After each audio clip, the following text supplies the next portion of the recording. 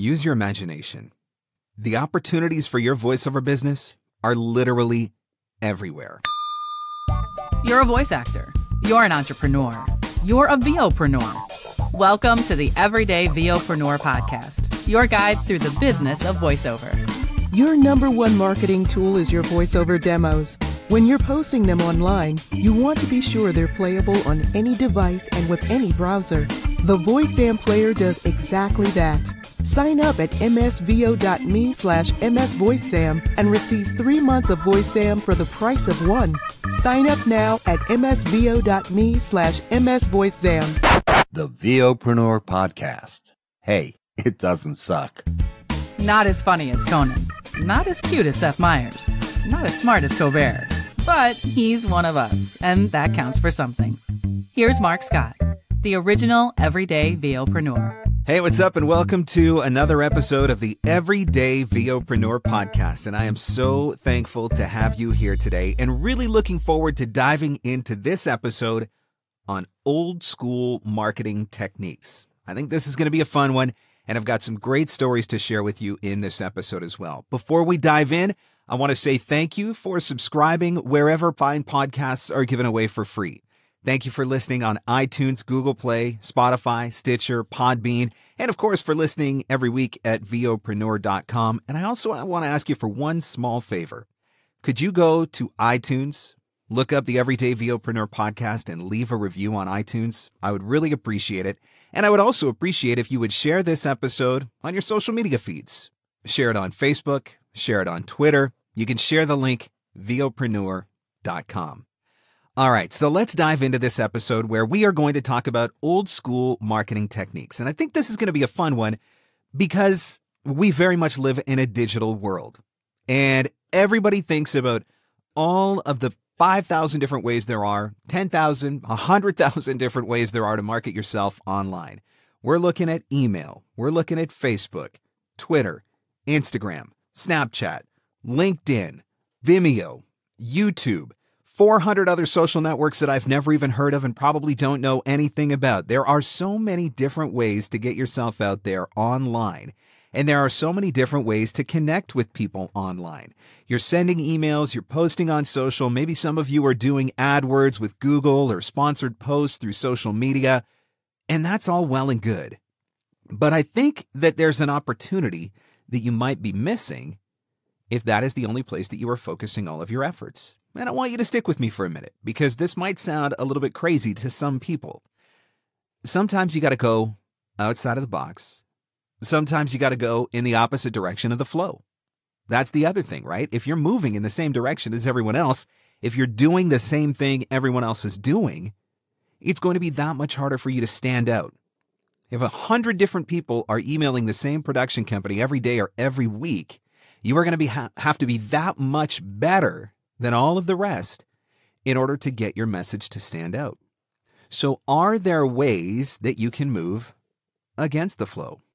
Are there ways that you can take some of your marketing efforts offline? Is there a place for old school marketing of your voiceover business in 2019 in the internet age and the digital world? I absolutely believe there is. I want you to think about something for a minute. Every day you go and check your mail. Maybe that mail gets delivered to the mailbox at the end of your driveway. Maybe that mail gets delivered by the postman right to your door. Maybe you're like me. You got to go to the post office and you pick it up from a post office box. Every day we go and get our mail and we open up our mail and what do we find? We find junk, we find flyers, and we find bills. And every single time that we open up our mailbox and we sift through the junk and the flyers and the bills, what do we think about? Oh, yay. More junk, more flyers, more bills. It's pretty hard to get excited about this stuff. Same old, every single day in your mailbox. But what if something came in your mailbox that wasn't junk or flyers or bills? Do any of you still get handwritten cards, maybe from a relative or a family member, from your mom or your dad for your birthday? Or what about Christmas? Do you still get Christmas cards? There are still people that send Christmas cards. How does it make you feel when you get something in the mail that isn't junk or flyers or bills? You get pretty excited about it, don't you? And when you see that somebody actually took the time to send you a handwritten something or other, that makes you even more excited. Let's be honest, okay? Show of hands. Who still has the ability to do actual handwriting? I will be the first to admit that thanks to the computer, my handwriting is practically illegible. Like, I almost feel like I forget how to do it. It's that bad because it's been that long since I had to do it. And what about, have you ever done it and then you get like 3 sentences in and then your hand is cramping already because it's just not a muscle that gets worked anymore? When somebody takes the time to send you a handwritten anything, that's pretty special. In 2019, that is pretty special. That is something that is going to stand out. And I really believe that that is an old school marketing technique that can actually pay off. And I've seen it in my own business, and I'm not the only one. Listen to this great story from Dana Rizzo. Back at the end of 2017 and the beginning of 2018, I decided to try marketing in a different way. I traditionally had been doing all electronic marketing, emails, LinkedIn, etc., which certainly helped build my business to where it was, but I wanted to try something different. So I decided to try sending out postcards, hard copy postcards. I had postcards made that looked very similar to my business cards, but they are much larger, of course. They're about 5 by 7. So I mailed them out to a bunch of local and regional companies in my area. One in particular was a regional healthcare system, and I did not know the name of the person that I needed to contact, only his title, marketing director. So I mailed the postcards, one of which went to that marketing director. 6 months later, I received an email from that marketing director asking if I would be interested in becoming the voice of that healthcare system. He had, back in January of 2018, received my postcard. He kept the postcard sitting on his desk where he saw it every single day until he had a need for me. When he received the postcard, he went right to my website, listened to my demos, and really liked them. When I gave him a call, he was very complimentary about my demos. We also chatted about the fact that I'm local, and he said, well, how local? And I said, only about 10 minutes away.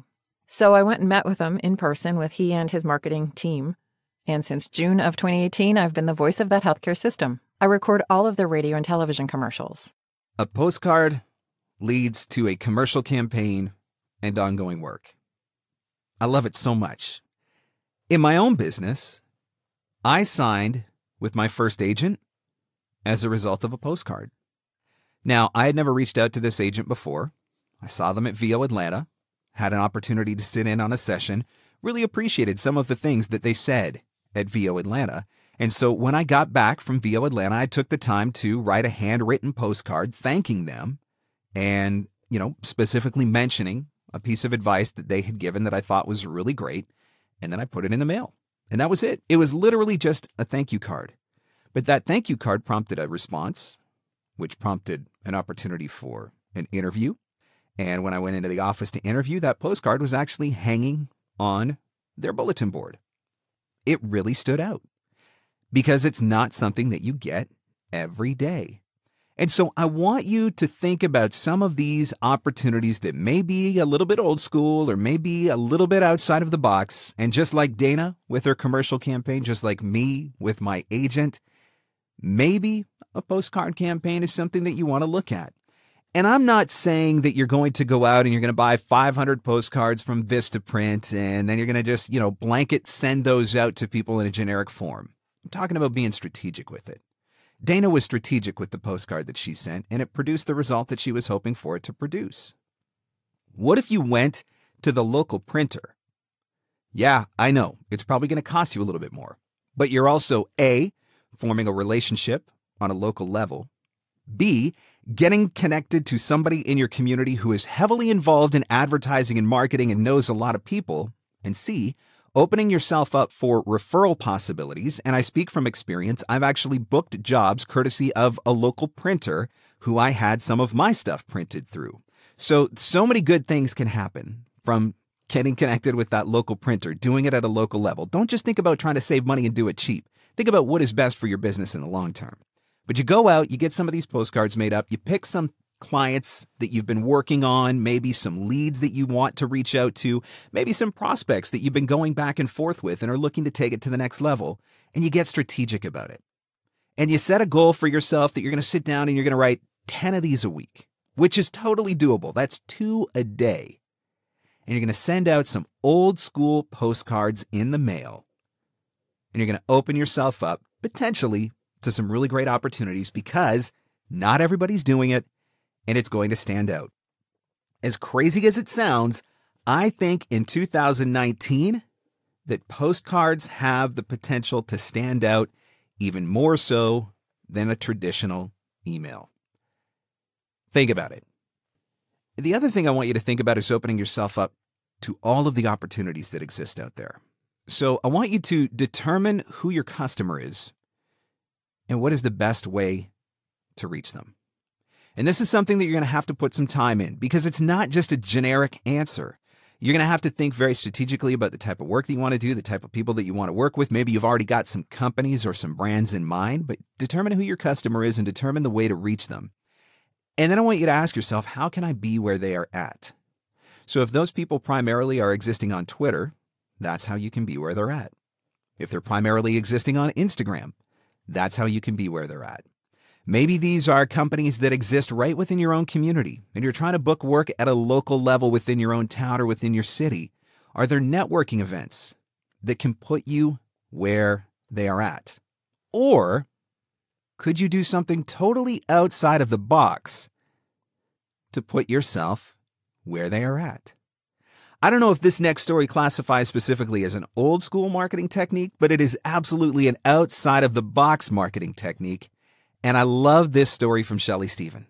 The Chamber of Commerce is having a golf outing that runs right past my house. I'm in the middle of the 10th fairway.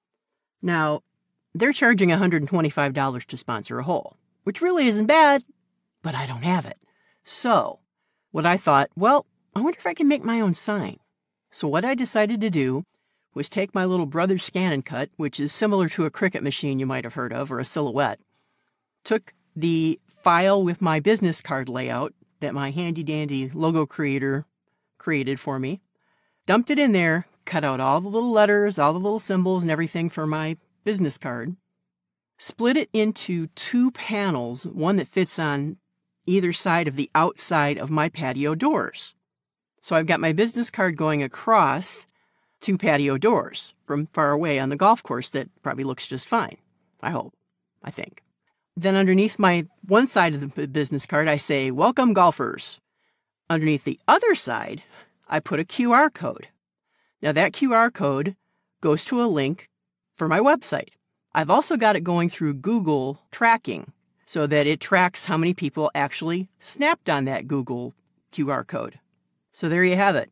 I wouldn't say free advertising, a little effort, but not too bad. I told Shelley that she won the award for being the first repeat guest on the Everyday VOpreneur podcast. Shelley was featured in an earlier episode, but that's because Shelley does some just crazy cool things. Who would have thought to make a banner to put on their patio door so that you could get people's eyes who were playing in a local Chamber of Commerce golf tournament? That is one of the ways that you can put yourself where you are at. That is one of the ways that you open yourself up to all of the opportunities that are out there. You have to think beyond the inbox. You have to think beyond social media. Marketing your voiceover business is about getting yourself in front of buyers, and buyers are everywhere. Those potential buyers exist in so many different places, and you will run across them in so many different ways in your day-to-day life. And maybe you're like Shelley, and maybe your house backs onto a golf course, and the Chamber of Commerce is doing a golf tournament, and there's an opportunity for you to make a banner and hang it on your patio door. Now, does it guarantee that Shelley's going to book any work? No, not specifically. Are people going to see it? Yep. Are they going to remember it? Probably. Is Shelley going to be top of mind with some people in the event that they do need voiceover work? I think so. She's literally got nothing to lose in doing this. And that's one of the reasons why Shelley gets to be a repeat guest, because she does crazy stuff like this all the time, and I love it. It is brilliant. always keeping yourself open to the possibilities that exist out there and always being ready for them. Now, one of the other things that I've talked about in the podcast previously when it comes to kind of old school marketing techniques is business cards. In fact, I did an entire episode on business cards. And if you want to listen to it, if you missed it, go back to the Everyday VOPRENEUR podcast, episode 8. And that one is all about business cards and tips for making better business cards. Because I believe 100% that even in the digital age of 2019, having business cards is so important. Having business cards is so valuable.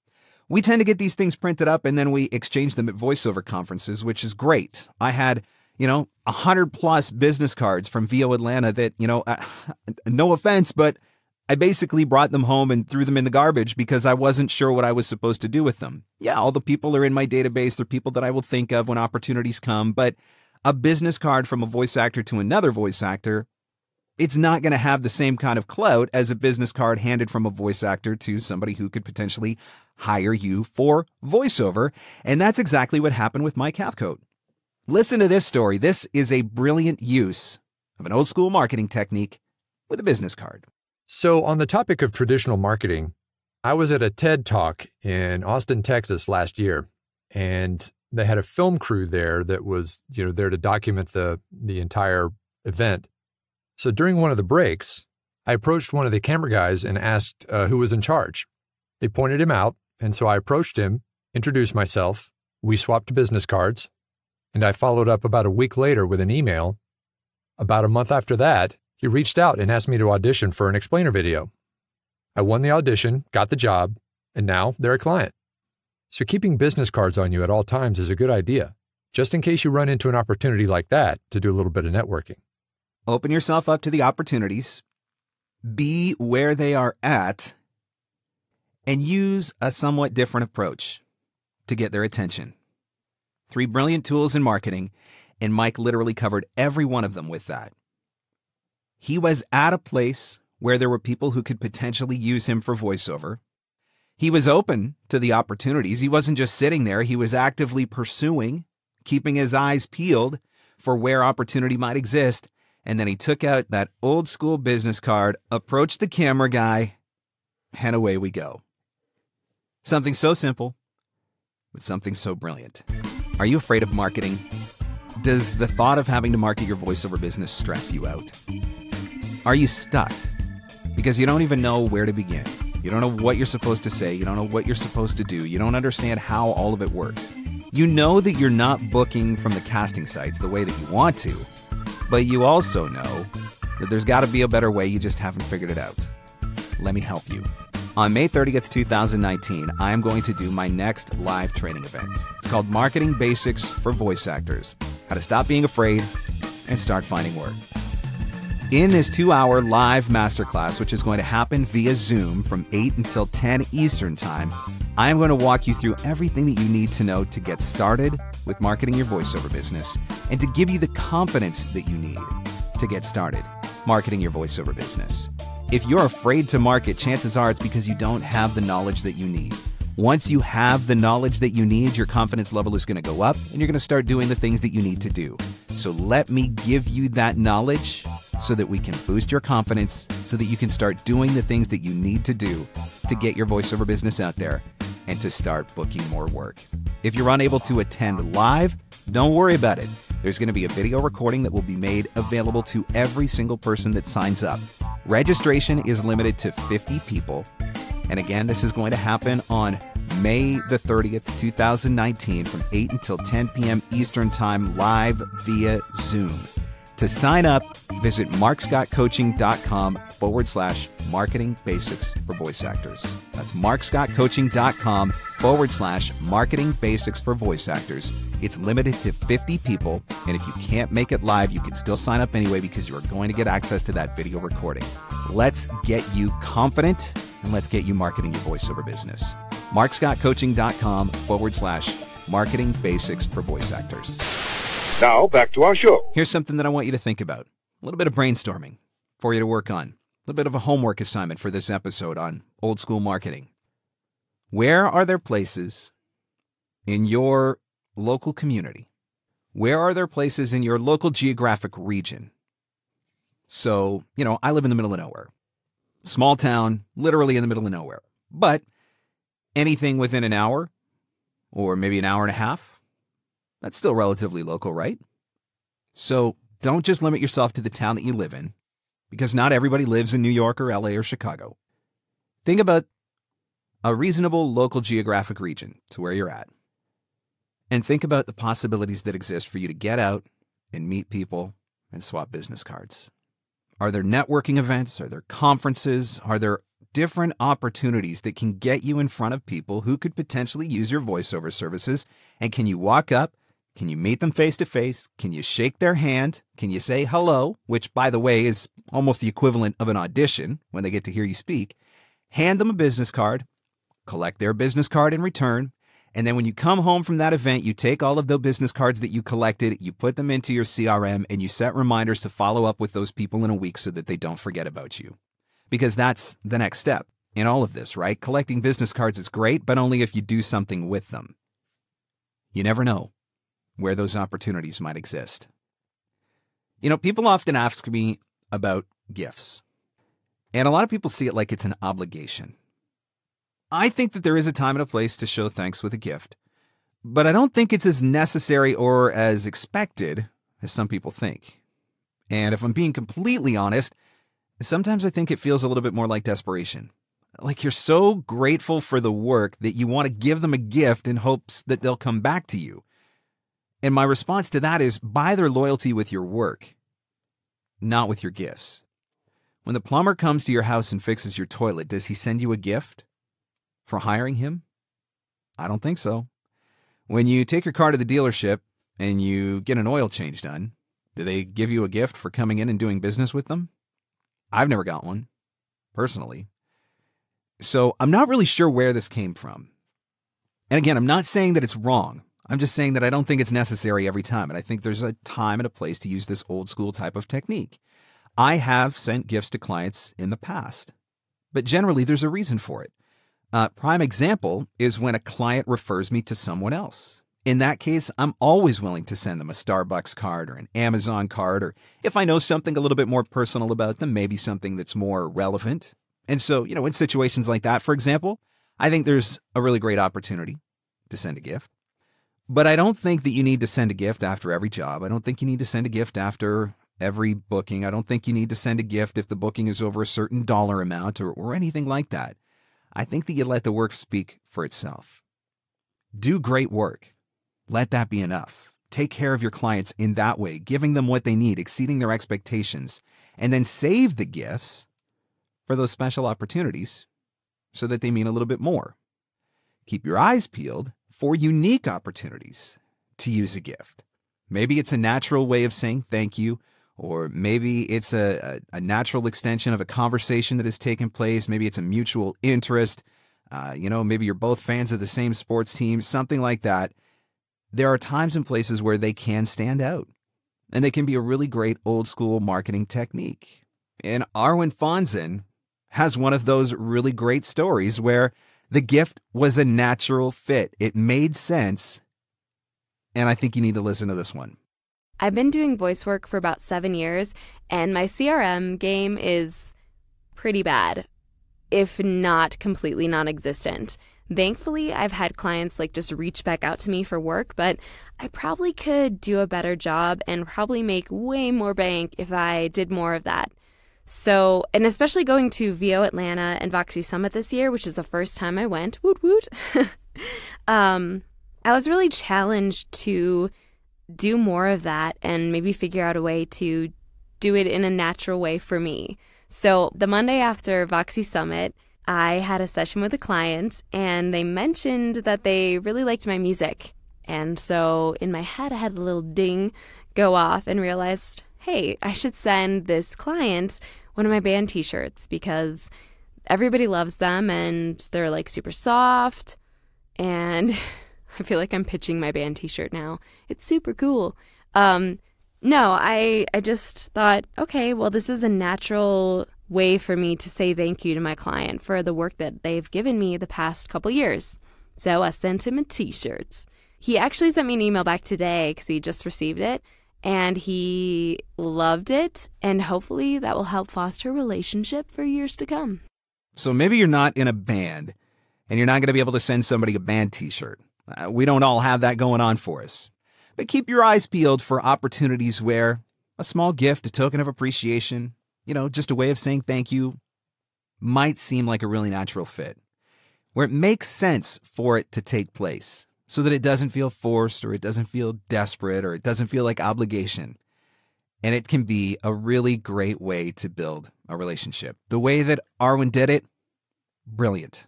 That's the way that you do it, if you're going to use an old school technique like that. When you boil all of this down, whether it's marketing in social media marketing and email marketing with paid advertising, or marketing using some old school techniques like some of the different things that we talked about in this episode, the banner, the postcard, the business card, marketing in its most simplistic and basic form is about getting as many potential buyers as possible to hear your voice every day. That's it. That's your prime objective. When you are not in the booth actively recording voiceovers, your responsibility as a VOPRENEUR is to get your voice in front of as many potential buyers as possible every single day. And what I want you to keep your eyes open to is that can happen literally everywhere. Those opportunities exist everywhere.